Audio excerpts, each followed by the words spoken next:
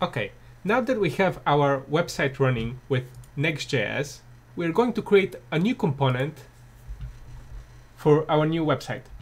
So going into templates, project, and then the name of your JSS project, for me it's Sitecore headless. I will create insert new template, and I'll just name it demo component. Next. Close. I'll just add two fields, one header and one description. Okay. Then I will add our template to a new rendering.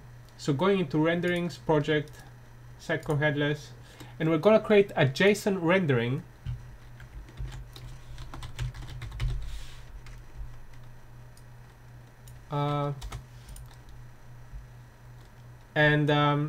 We're going to set a data source template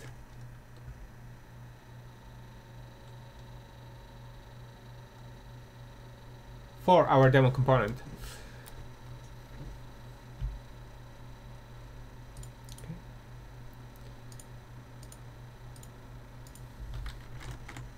Save that. Then into placeholder settings, under projects or project name, we're going to add our rendering within the main placeholder under allowed controls.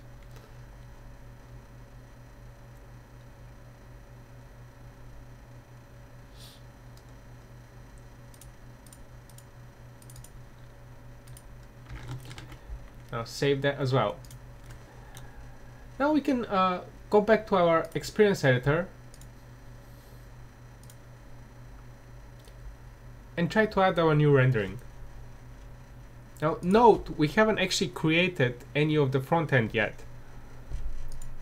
We just have our template and rendering.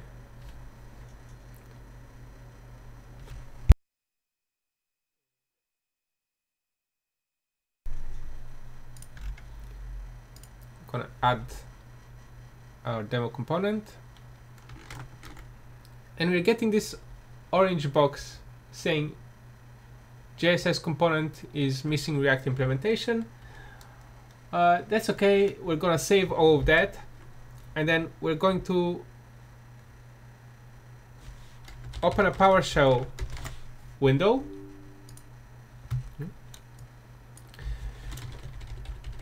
And we're gonna navigate to our solution,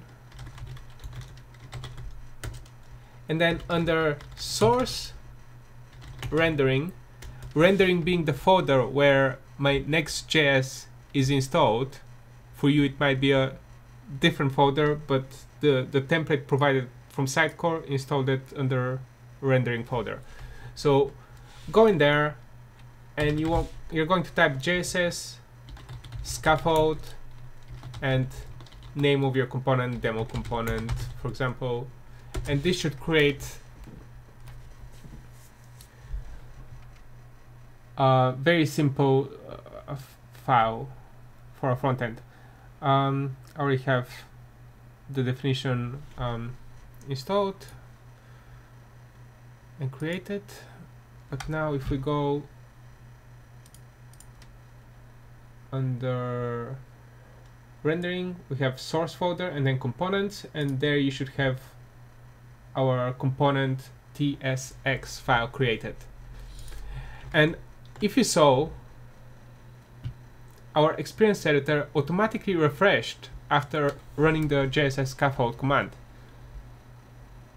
So like anytime we make changes to our Next.js front end, the rendering host is going to detect that and reload the experience editor automatically. This is a Next.js feature, which is pretty cool, and it doesn't exist on any of the other JSS applications. So here we're going to, we have some demo fields, but we're going to match them to the fields of our template. So we had a header and description field. So I'm going to change that to header and description, and change it here as well. And I'll copy this for my second field. And it's quite important that the name matches, the demo component name matches the rendering name as well. So save that, and we're going to jump back. And we see the experience editor is refreshing, but it didn't detect. Oh, that's because we don't have a content item. That's correct. So when we created our rendering, we didn't set the data source location.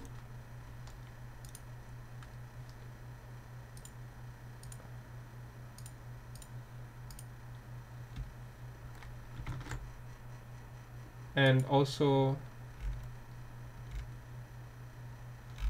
open properties after add. We can check that as well. No, that's fine. We save it. So I'm going to remove it and add it again. I should have opened the create page.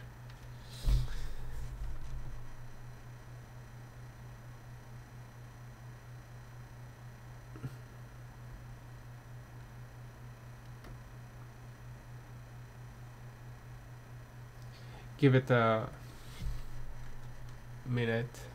There we go. So create new content item. Just gonna create a new one, and the fields are empty since we didn't create any standard fields for our template, but that's okay. We're just gonna do header. So this is our header field, and this is our description field. And obviously you can change this any way you want. Can add a p tag in the middle just to get line spacing. You know, I'm not gonna bother with all of that because now we have our front end showing up, and we have our editable fields, and that's all that matters. Header test, description test,